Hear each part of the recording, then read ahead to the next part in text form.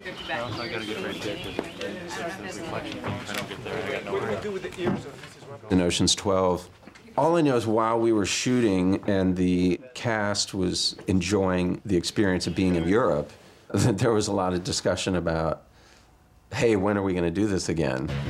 And I just said, you couldn't pick a worse time to talk to me about that, because I'm in hell. But you know what it comes down to is there anywhere to go? For Ocean's 13, that it's set in Vegas. This is the only way we can do it. If you pull it off, you could really sing.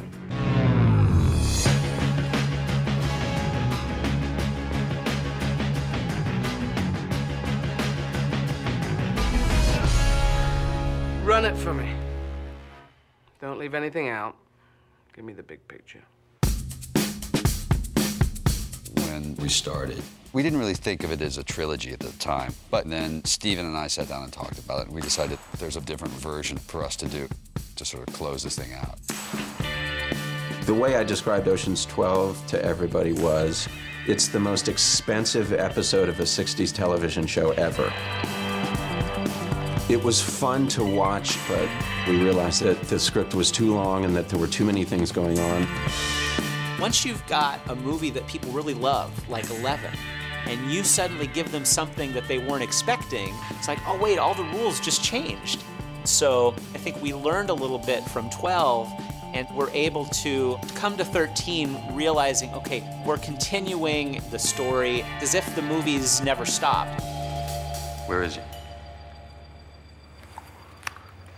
Gotta go.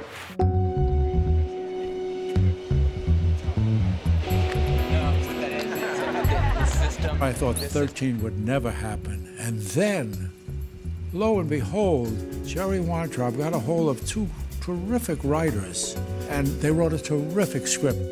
When I read it, I said, hey, this is the best one yet. In a way, we've been preparing to write this movie for our whole lives. We've read every book about con artists and thieves that we could get our hands on from when we were kids in the stacks at the local library. Writers at work. Isn't it exciting? It's exciting stuff watching the writers work. We need hard hats because the shells. Big ideas are falling down on us. So when we began having conversations with Soderbergh, we were all able to calibrate where you'd need to take this next. To keep it fresh, but in the tradition of the Ocean's movies. Linus, we're gonna need you to play a big part in this. All that matters to me right now is Reuben's health. How big? And I thought it did feel a lot like Ocean's 11. It had a lot of the fun and humor and jokes. And like the moon catches the light, Reuben, I'm gonna go ahead on and leave this. And with the huge heist as the centerpiece, it felt kind of like a return to that. And we wanted to kind of revisit Vegas.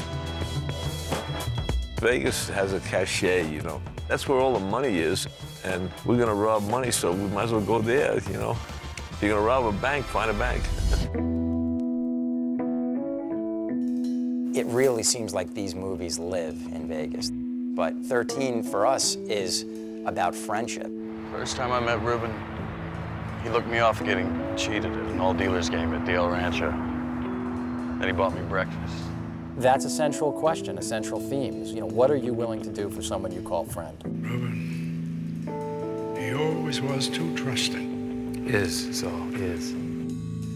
And the idea that something serious like that is sort of the jumping-off point for the movie was something that George felt strongly about from the beginning. There's a different angle than the second one, which is it's not about getting rich. You know, we already made money.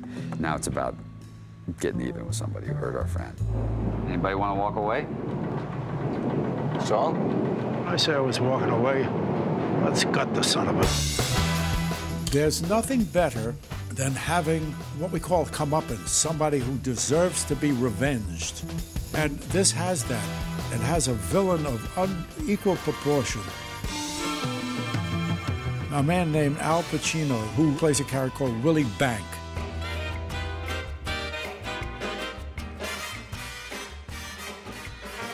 I'm Willie Bank, and welcome to the bank. He's I guess, a sort of megalomaniac type guy, whatever that means. Everything is his work. Everything is the hotel. Yes, sir. To the point where it sort of blinded him. In my book, this establishment is aces. The ace of diamonds. I hope. That was fun to play. Hey, y'all, it's the bag! Hey, I love that commercial you're doing. That's great. When the other cast members found out it was going to be out, they all got very excited. And I had a sense he would really fit right in with this group, that he would find it really easy to play with us, and he did. How many machines has he rigged? Go ahead, smile. You're not going to be smiling long, let me tell you that. Did I ever meet you?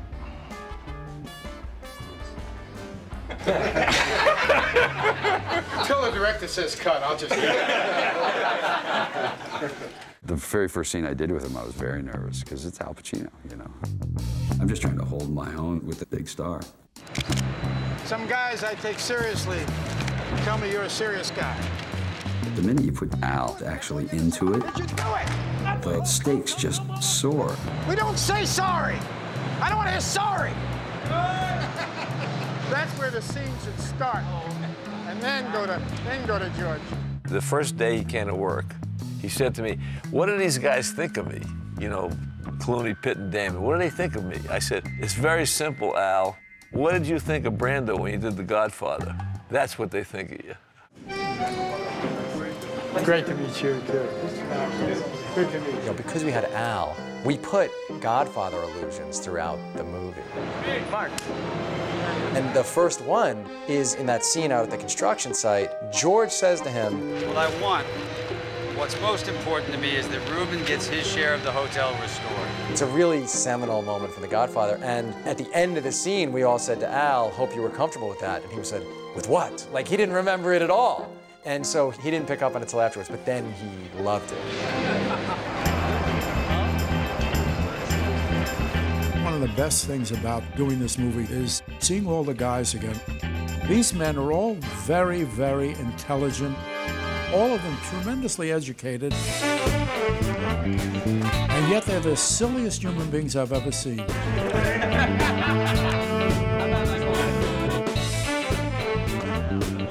You know, these movies, it's a lot like summer camp. It's, you know, we've been doing this for a long time. It's like coming back and get together, the same guys for 6 months or so, and everyone happens to be really good friends. The only thing that makes it feel like time has passed is when you see children, because all, you know, people's kids get, you know, you go, oh my God, it has been 2 years, you know. But the guys all kind of look the same to me. Except George has so much gray hair.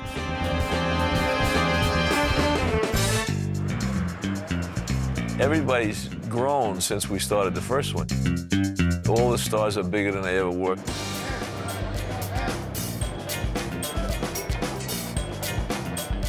And they're always shooting a picture, so it's very hard to get them scheduled and get them to take a chunk of time like this. Who else but Jerry could, you know, make this thing come together again for a third time? One more time. Come on. Yo, And to be able to orchestrate this movie yet again is a real coup for him as a producer. Good to have you back, Denny. Got some Grey Goose on ice for you. He produced a way of doing it by building an $8 million set on Warner Brothers lot, which would enable him to shoot whenever the people were available. Very nice, Jerry. Anything I can do to help you? He was very smart about it, because if you think about the producing costs of doing it in the Bellagio and the per diem, it came out cheaper. We couldn't actually afford a real casino this time. So they had to make one. These are all fake. These walls are all fake. They're cardboard and paper. So in hindsight, it seems like the most obvious thing in the world to build it. And also the action that takes place in here, I think, would have been extremely difficult to accomplish on location.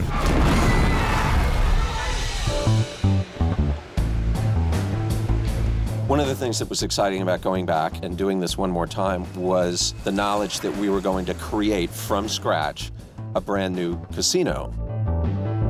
I had described to Phil Messina, the production designer, the kind of feel that I wanted.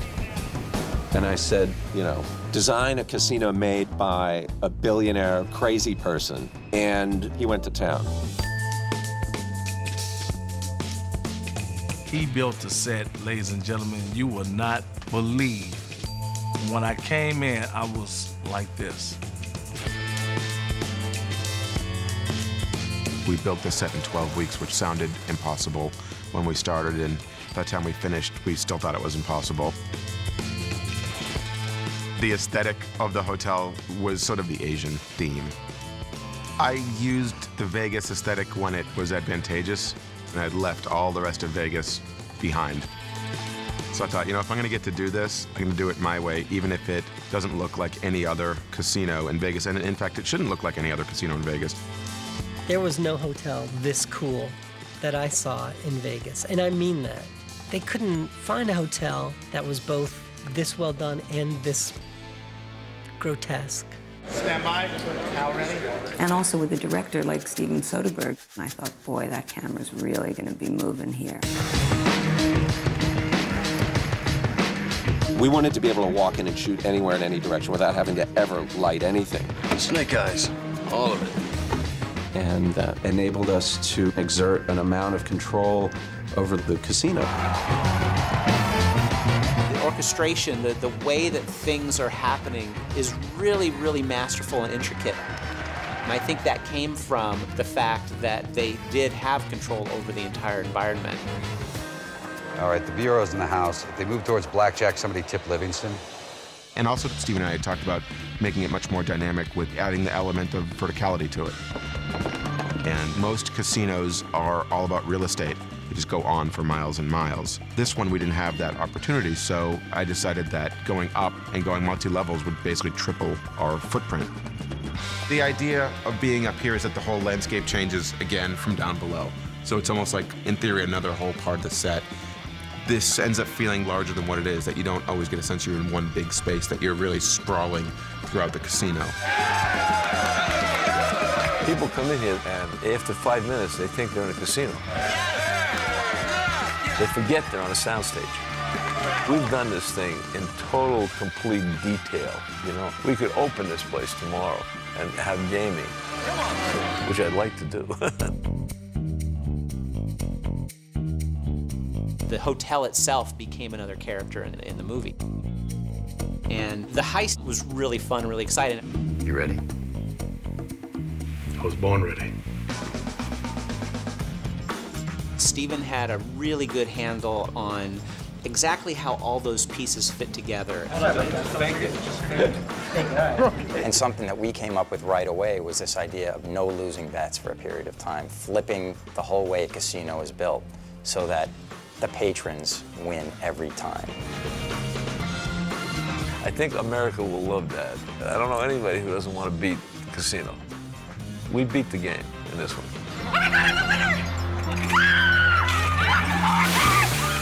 It's lots of little pieces that add up to the giant con, right? You're gonna take out craps this way, you're gonna take the slots this way, blackjack that way.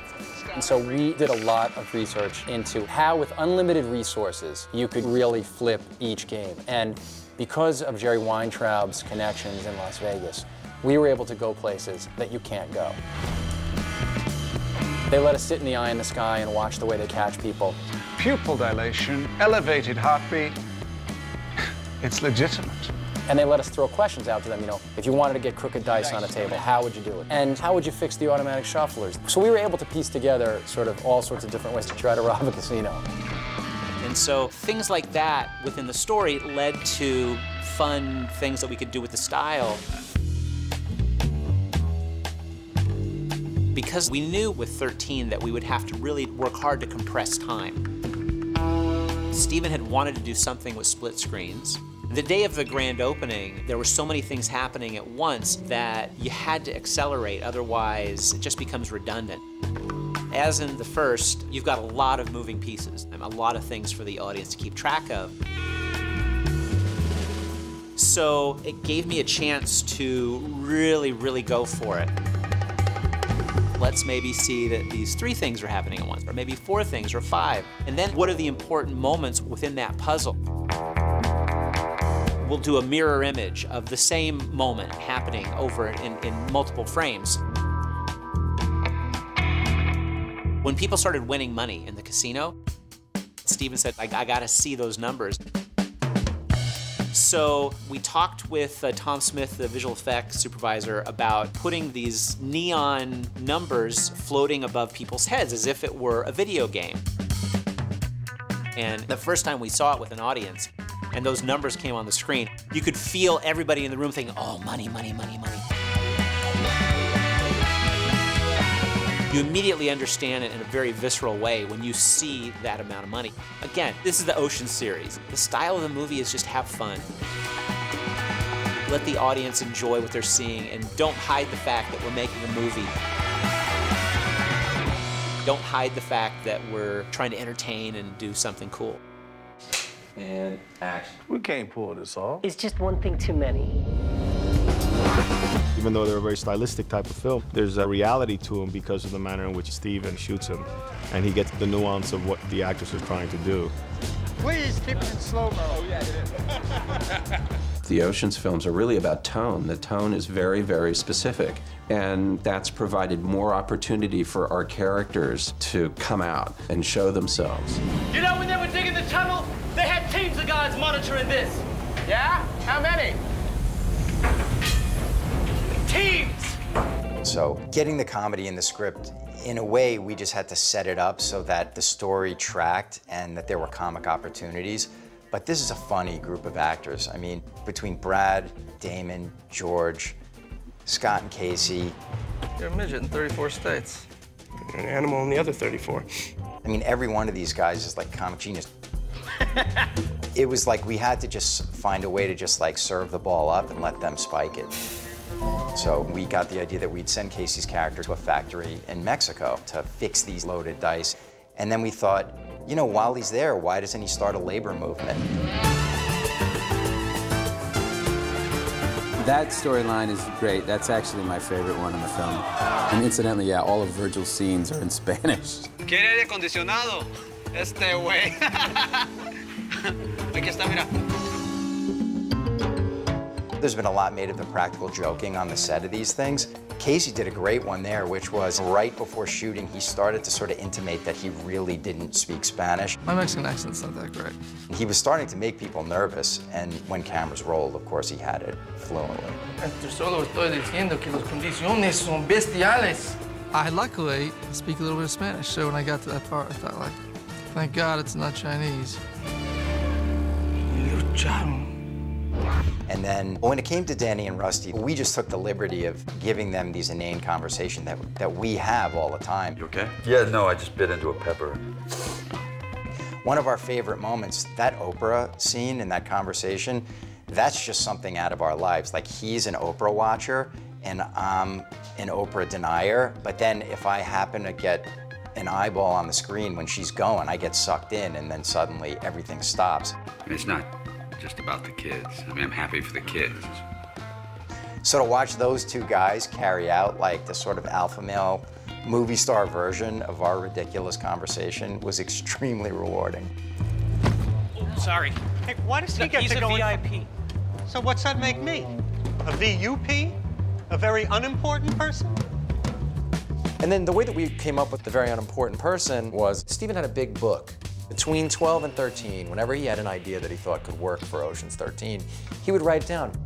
He'd say something like, there should be a really bad smell, and everyone reacts to this smell. And so the VUP was a great way to actually service a bunch of these thoughts that Steven had, and then put all the plagues on this one poor sucker. Hello. I'd like a table for one. I hear your risotto is tremendous. It was pretty obvious in terms of what was on the page, what was going to happen to me. There's some sort of terrible smell in here. The fun about playing a character like that is that there's a real build to every horrible thing that happens to me. Her Highness is so very sensitive to smells. It's just piling one after another. It's kind of sad, funny, funny, sad. But Steven wanted to keep it light and funny in terms of my frustration and my anxiety and my irritation, which are all more comic ways of approaching it. You guys been talking to my father? Why would we do that? Well, that's not a no. And it was fun to sort of be the final piece of Linus's little journey. I mean, we got to let him come into his own as Pepperidge. So we've got the giant nose on Matt, which was priceless. The little backstory is that he's got this prop that he's been dying to use, and you see him on the phone with his father, and his father's telling him that, you know, a real operator doesn't use props. But sure enough, he puts on this very big nose, and that kind of gets him in a little bit of trouble. You can't beat Matt Damon with that nose. I mean... The nose plays. The nose does play. The nose plays. It's great. It's huge. Great stuff. Thanks. I mean, can you think of another giant superstar leading man who would willingly say, give me the ugliest, biggest fake nose you can, and I'll wear it for half the movie? One thing about Matt Damon, he seems to enjoy acting more than most actors I've ever seen. Whether he's, you know, the low man in the scene, whether he's getting picked on, every aspect of it he seems to enjoy. I mean, I'm so deep into Pepperidge, I don't even have to think. I just react. It's just working for me.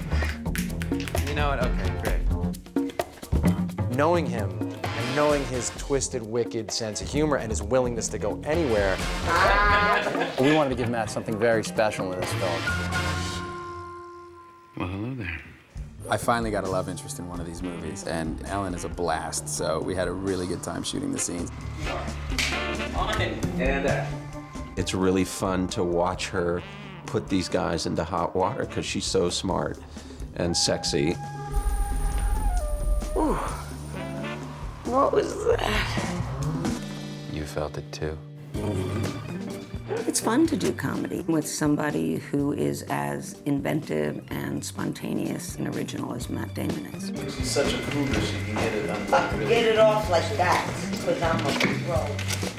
I think between Maddie and myself and Steven, it was just an understanding that nothing was too much. Let's just get these up right now. Get them off? Yeah, and that Steven could always pull it back if he wanted to. That's really good. I knew that we were sort of crossing the line into farce. My feeling was, as long as it's funny, we can get away with pushing outside the genre just a little bit. Oh, those are nice. There's something, I'm not gonna lie to you.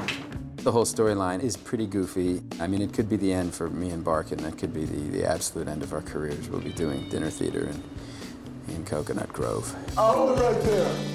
FBI. Oh, dear God. I think Matt's performance, the humiliations that he goes through are, I think, fun to watch. Not fun to be a part of, but fun to watch.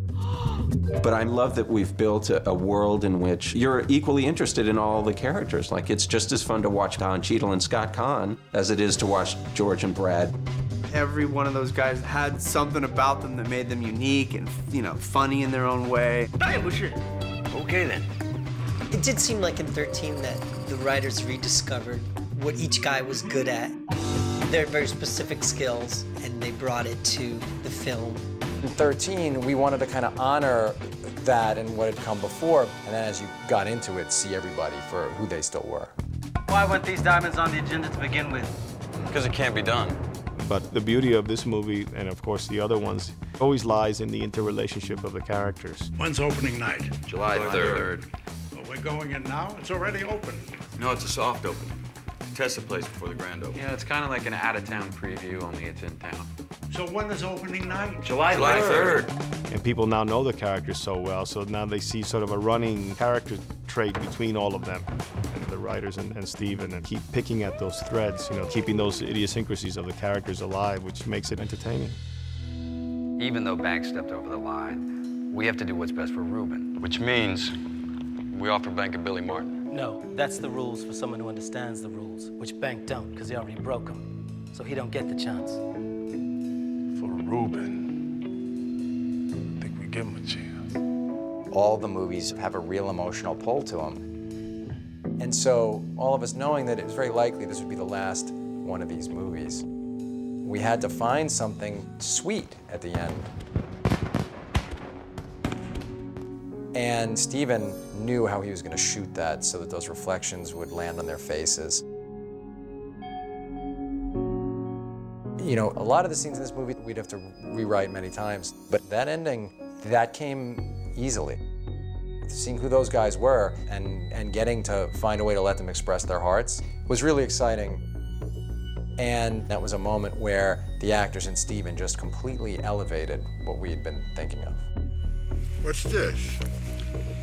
That's just the deed to 4.6 acres of prime real estate at the north end of the Strip. The fireworks in 13 was definitely a very specific callback to the moment in the first movie.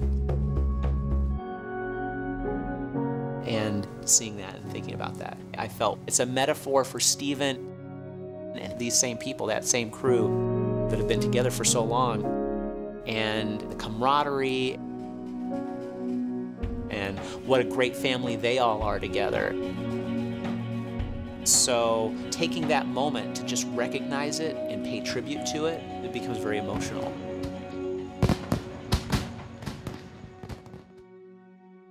I knew it could be a wonderful film, but as soon as Steven Soderbergh and everybody in the cast came aboard, it became a piece of magic. Matt, you can lean in a little bit here. There you go. I never thought, it'd go this long. It's been great. This is one of those rare treats where it turns out good, and then you do another one, and then you get to do a third one. I feel really lucky. For me, being a stage actor, I look down on everything Hollywood, just instinctively, reflexively. And then suddenly, I was among these people. And not only were those guys smart, they were funny. They're generous people, to a man. Like, I'm not even kidding, to be able to say that, because it's easy to look at stars and go, oh yeah, they're stars, but there is no but. Those guys are great people, every one of them. Working with Bernie Mac was a great treat. And he was just the funniest guy off camera in the world. Huge affection for Bernie. And that's what we'll always hold on to. It's a shame that he's gone. It's sad, and I'm glad I got to do 3 movies with him.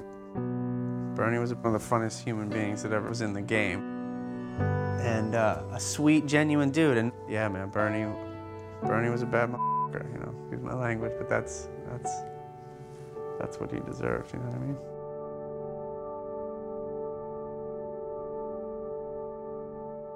This entire group of people sort of have the same theory about what it is we do for a living, which is that if we're not enjoying what we do for a living, then we're idiots, because we all got lucky. I'd be happy to keep working with these guys, as long as they'll have me. At my age, audiences would know me from the Show of Shows, that's 1950, and then the Dick Van Dyke Show. But now I got a new identity. People would say, you're the guy from Oceans. That was thrilling. To be able to make a modest contribution to this franchise has been a great gift. It's kind of cliche to say, I love all the guys, but I really did. And every day on the set, we're just laughing. So it was just fun to go to work. It was a joy to do. It's a crime. We should not be getting paid for this. It's just been a laugh. Okay, everybody. All right, thank you, everybody. You're welcome, sir. All right. Steven, what do you think about making another Oceans film? I don't know what to say other than, I would never say absolutely not, but right now, I can't imagine what it would be. Where do you send them? All I've got is, this image of Brad Pitt going, Tokyo, man, let's go to Tokyo.